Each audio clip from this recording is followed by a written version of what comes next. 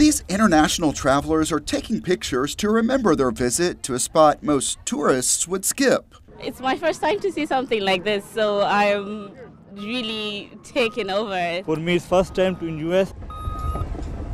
They are at Irving's Hunter Farrell Landfill, and their trip is all about education.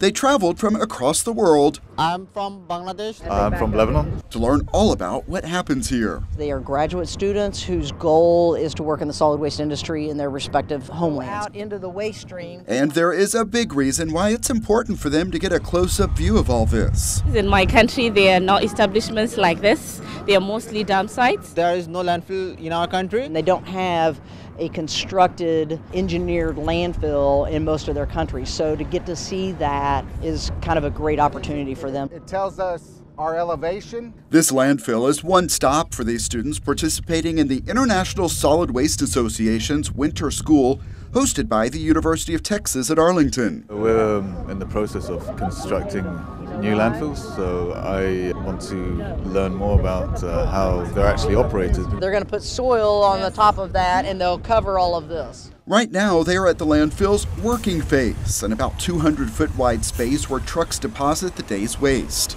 And while this is a first look for a lot of these students, other countries have advanced operations like what they're seeing here. But everyone here is finding something to learn. What drew my attention was the narrow working phase.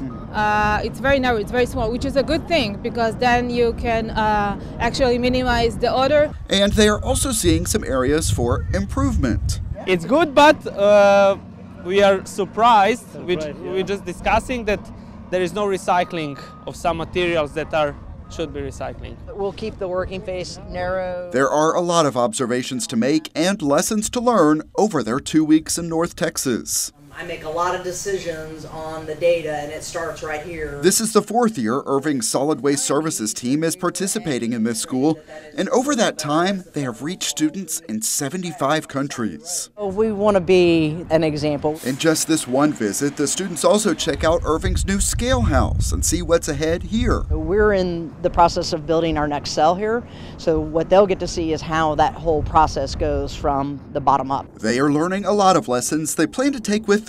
It totally changed my perspective how to deal with these things. It's a tremendous opportunity, and that's the really rewarding part of this, is that we know that we are influencing the management of solid waste for decades to come. I'm really pleased that I came here because at least I know when I go back home, I'd suggest ways of coming up with establishments like this one. Lessons learned in Irving that will be shared across the planet.